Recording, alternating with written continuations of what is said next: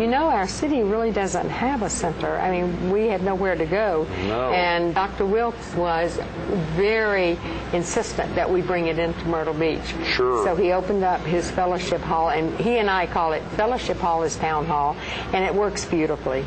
That would. So, for instance, some of the dates we see one coming up on September 18th. Yes, that's which Dr. will be Richard repeated Collin. on September 25th. Both, that's on the 25th down in Litchfield as well as in Myrtle, or? No, the Dr. Collin, Richard Collin, who's talking about a just war, are we to blame for the Middle East? Right. Yes, and if you know anything, he's a politics professor, so it'll be quite amazing. Very yes, definitely. I'm A couple months from now. That's honored tremendous. that Richard would do this for us. Yeah. So he'll do one on campus, and then his follow-up will be one down at Litchfield. Okay. Then in October, Dr. Julena Oxley and Dr. Dennis Earle are going to do something on feminist ethics, marriage, and work. We haven't found our tricky title for that one yet, but we will. And that one will be on campus, and then at the First Presbyterian Town Hall. Church That's at right. Town Hall. Right. Yes, That's right. That's wonderful. Real quick, if a viewer needs to get off to work now or get family out of the house, is there a good number for someone to call to learn more about the events? I see one, the 349-41. 94149. Right, yes, okay. that's Great. the number into our center.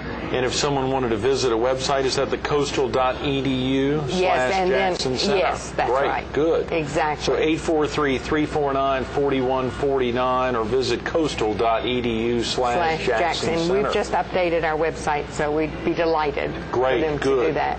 We've got about 10 minutes, Claudia. Let's highlight some of the other events. I know the dates, so they can call as you get closer to September and October to firm up. I know you've got some firm dates, but as we go into 2008, some of the dates may change and the times may change. We're doing in January one that is going to be highly controversial. It's being done by two philosophy professors, Dr. Niels Rohut and Dr. Michael Roos, the ethics of charitable giving. You're going to find one who's totally opposed to charitable giving and one who's totally in favor of it, and both of them base it on ethical theory. So it's going to be very fireworky. Wow. I wish you'd give us a little early primer on that. And then they will repeat that one at the First Presbyterian Church. So I think, yeah, I'm sure Bobby will I'm sure Bobby will like that. Or won't like that. Yeah. Well, he invited us. Good. No, I'm kidding. We did, is Walmart the right model for America at the Presbyterian Church? That's and it was interesting. Packed. Oh, yeah. Bobby liked that. Yeah. And then we also have a series we call Coffee and Ethics. And Coffee and Ethics, we go into a coffee shop here.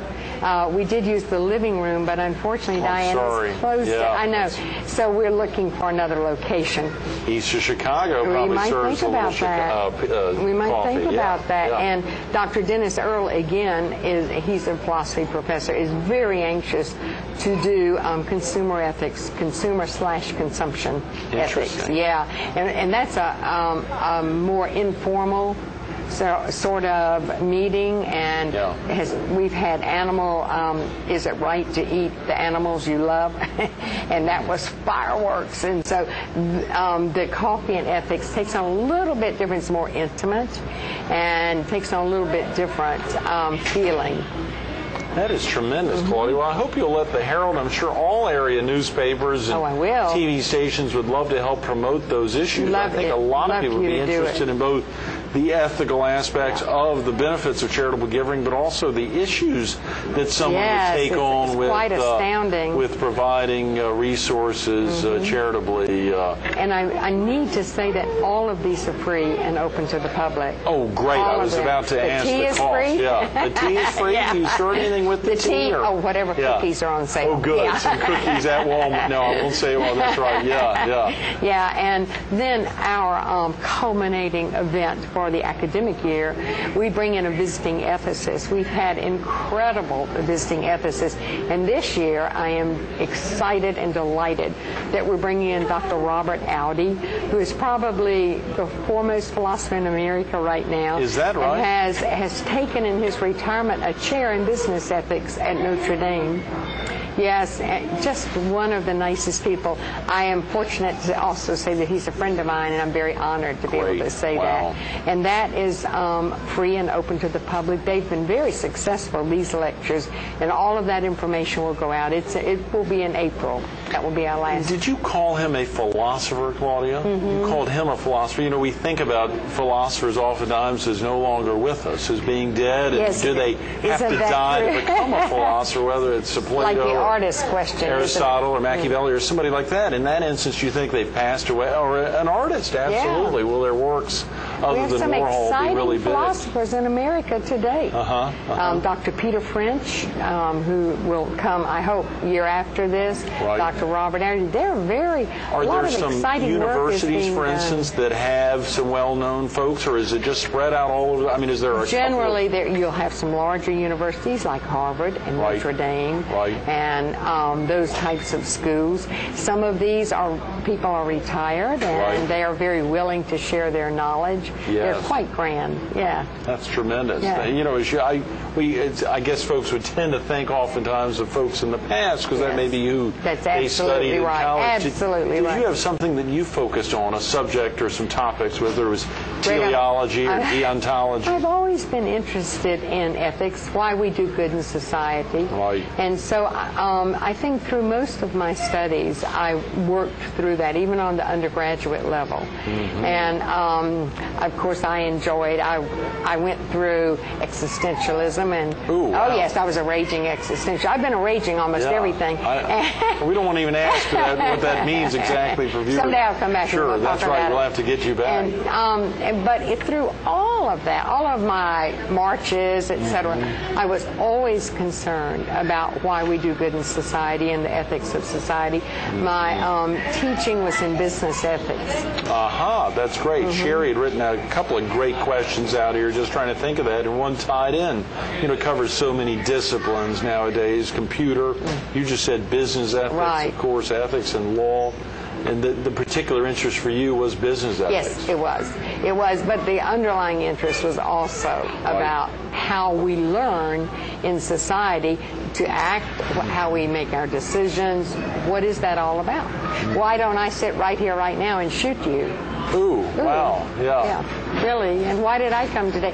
I think watching us and studying us, it's very interesting to watch these sort of underlying values go from generation to generation, but sometimes they're manifested in different ways.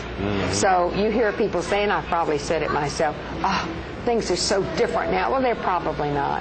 Yeah. We're probably still operating off a basic set of principles, but we manifest them differently. That's interesting. We were at a Boy Scout event recently, about 10 days ago. Heard the recipient of this Distinguished Citizen Award saying that he and his family would leave town and wouldn't lock the doors. And we hear that all the time, and there's that mindset that things have just changed dramatically. Have they changed? I wonder if they ever really did lock their doors when they leave for a week. I never saw my parents lock a door in Charleston. When you would leave for extended periods of time, never lock? I don't know. I just never remember a lock. I never remember anything being locked up. I never remember being frightened. Have things changed? There are more of us, Greg, a lot more of us. There are fewer supplies, there are fewer resources, and so that balance causes different manifestations, I think.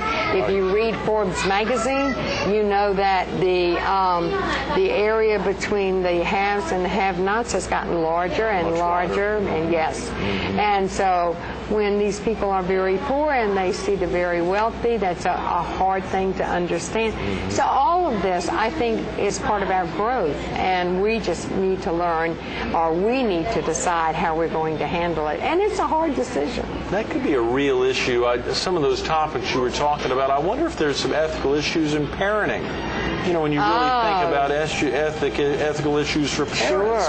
And how they... You're a parent, and you know that. I am, of a young daughter, and I try to think about issues, you know, ethical issues, stuff that I should or shouldn't do. Oftentimes catching myself as I speak something and then hear it quickly repeated out of my daughter's mouth and think, golly, I got to be careful. That? I couldn't have said that, Yes. Those are some real issues. Sure, that's a good topic. I'll take it back and see if we can find somebody to do a tea and ethics on it. That could be very interesting. We take all recommendations. There are always departments and other places that would think about family values. I'm sure you're probably out at Coastal. There are places that you could turn to for family values, and it may not be the Jackson Family Center there, but at the same time, I'm sure there's some overlying aspects absolutely. there. But that's good, and I'll take it back, and we will push it around and see if we can do a tea and ethics in your honor. Listen up.